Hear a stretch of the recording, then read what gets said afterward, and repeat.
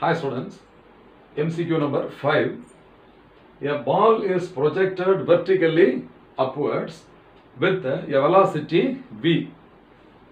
It comes back to the ground in a time t. Which velocity time graph shows the motion correctly? இப்போ நம்ம board எக்ஸாம்லையும் சரி competitive எக்ஸாம்லையும் இந்த மாதிரி diagrammatic questions கம்பல்சரியாக கேட்குறாங்கப்பா. ரொம்ப இன்ட்ரெஸ்டிங்காக இருக்கும். 4 கிராஃப்மே சம்டைம்ஸ் ஆன்சராக இருக்குமோ அப்படிங்கிற கன்ஃபியூஷன்லாம் வரும் நமக்கு. அதுக்கு தான் நம்ம அனலைஸ் பண்ணணும். இப்போ a ball is vertically thrown upwards. இதுதான் ஒரு பால். இப்போ நான் மேலே த்ரோ பண்ணணும்னா ஒரு இனிஷியல் வெலாசிட்டி நான் கொடுக்கணும் இல்லையா? அப்போ இனிஷியலாக ஸ்டார்டிங் பாயிண்ட்ல அதோட வெலாசிட்டி v இப்படி நான் கொடுக்குறேன். அப்போ மேலே போக போக போக போக அதோட ஹைட் கூட கூட கூட அதோட வெலாசிட்டி இருக்கு இல்லையா? Magnitude of the velocity it decreases. அப்போ ஸ்டார்டிங் பாயிண்டோட அதோட ஹையர் பாயிண்ட்ல போகும்போது அதோட வெலாசிட்டி கம்மியாகிட்டே இருக்கும். ஹையஸ்ட் பாயிண்ட் வந்த உடனே என்ன ஆகும்? வெலாசிட்டி 0 ஆயிரும் இல்லையா? ஃபைனல் வெலாசிட்டி இந்த இடத்துல 0 ஆகும். அதுக்கப்புறம் என்ன ஆகும்? Free fall. அப்போ ரிட்டர்ன் வரும். It returns the ground. அப்போ வரும்போது என்ன ஆகுதுன்னா அதோட வெலாசிட்டி இன்க்ரீஸ் ஆகிட்டே போகுது. இந்த சிச்சுவேஷனை நல்லா அண்டர்ஸ்டாண்ட் பண்ணிக்கோங்க.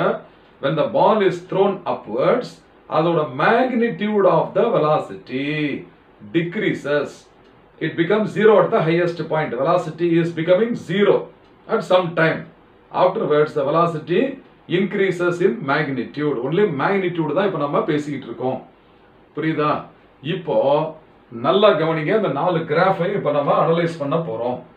ஃபர்ஸ்ட் கிராஃப் பாருங்க. இது 0. அண்டர்ஸ்டாண்ட்? இந்த பாயிண்ட் 0 ஆரிஜின். அப்போ இதுல வெலாசிட்டி டைம் இன்க்ரீஸ் ஆக ஆக வெலாசிட்டி இன்க்ரீஸ் ஆகிட்டே போயிருக்குது. இன்க்ரீஸ் ஆக முடியுமா? எங்கேயாவது பாலோட வெலாசிட்டி இன்க்ரீஸ் ஆக முடியாது. அப்ப ஃபர்ஸ்ட் ஒன் ஆப்ஷன் இல்லைங்கிறத புரிஞ்சுக்கோங்க. இப்போ செகண்ட் ஆப்ஷன் கவனிங்க. இது 0. அப்ப at a time t equal to 0 itself the velocity is v. இதுதான் இனிஷியல் வெலாசிட்டி. அதுக்கப்புறம் பாருங்க டைம் ஆக ஆக வெலாசிட்டி v டிக்ரீஸ் ஆகிட்டே வந்திருக்குது. ஓகேவா? அதுக்கப்புறம் இந்த பாயிண்ட்ல வெலாசிட்டி இஸ் 0. Velocity is 0. அதுக்கப்புறம் டைம் ஆக ஆக வெலாசிட்டியோட மேக்னிடியூட் இன்க்ரீஸ் ஆயிருக்கு. அப்ப நம்ம டிஸ்கஸ் பண்ண கேஸ் மாதிரியே இருக்குது இல்லையா? ஆனால் இது கரெக்ட் ஆன்சர் இல்லை. மேக்னிடியூட் ஆஃப் த வெலாசிட்டியை பொறுத்த வரைக்கும் இது கரெக்ட். ஆனா டைரக்ஷன் ஆஃப் த வெலாசிட்டி நம்ம பார்க்கணும் இல்லையா? அப்ப when the ball was thrown upwards வெலாசிட்டியோட direction upwards. அப்ப upwards பாசிட்டிவ்னு எடுத்துக்கணும். அப்ப ரிட்டர்ன் வரும்போது direction of velocity is downwards. அதனால அதோட டைரக்ஷன் நெகட்டிவ்னு எடுத்துக்கணும். அப்ப இது ரெண்டுமே அப்வர்ட் இருக்கு இல்லையா? அதனால இந்த ஆப்ஷனும் தப்பு. ஓகே, இந்த ஆப்ஷனும் கரெக்ட் கிடையாது. இப்போ மூணாவது ஆப்ஷனை பார்க்க போறோம். இப்போ மூணாவது ஆப்ஷன்ல at a time t equal to 0 the initial velocity is v. Correct. அதுக்கப்புறம் டைம் ஆக ஆக மேல போக போக வெலாசிட்டி கம்மியாகிட்டே வருது இல்லையா? இங்க பாருங்க. அப்ப இந்த டைத்துல வெலாசிட்டி இங்க இருக்கு. ஸ்டார்டிங் வெலாசிட்டியோட இது கம்மி. அப்புறம் இந்த இன்ஸ்டன்ட்ல வெலாசிட்டி எவ்வளவு? v equal to 0. அப்ப பால் ஸ்டாப் ஆகுது. அதுக்கப்புறம் ரிட்டர்ன் வரும்போது அதோட வெலாசிட்டி இன்க்ரீஸ் ஆகுது. இன்க்ரீஸ் தானப்பா ஆகணும். ஆனா டைரக்ஷன் ஆஃப் த வெலாசிட்டி எப்படி இருக்கணும்? நெகட்டிவ்ல இருக்கணும். இங்க பாத்தீங்களா? நெகட்டிவ்.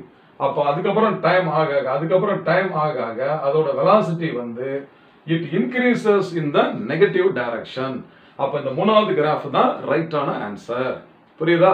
ரெண்டாவது கிராஃப் ரைட் மாதிரி தெரியும், ஆனா நம்மளை ஏமாத்திரும். இந்த மூணாவது கிராஃப் தான் perfect correct answer both in magnitude as well as direction. அதனால which option is correct? Option C is the correct answer.